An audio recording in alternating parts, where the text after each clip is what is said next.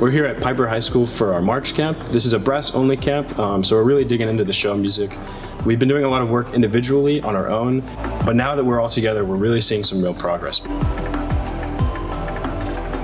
The first thing that we're going to do is we're going to make sure that we have clear definitions with what our feet are doing and then where our checkpoints are. So, this morning the low brass started in visual, and we did a lot of choreography work and some marching fundamentals. We've been putting a lot of work in between camps with regards to training and conditioning, and the staff's been pushing us really hard. And 3, 2, 1, begin. But it's all going to be worth it when we get to spring training and we can all see that hard work pay off. We got a lot of new show music in the weeks before camp, so we've been really digging into the third and fourth movements. Show me the alternate. Oh.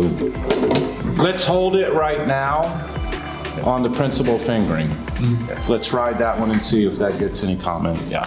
Let me hear this one more time. Building off of the successes of last year, the talent level is through the roof this year, and I'm excited to see where the season will take us.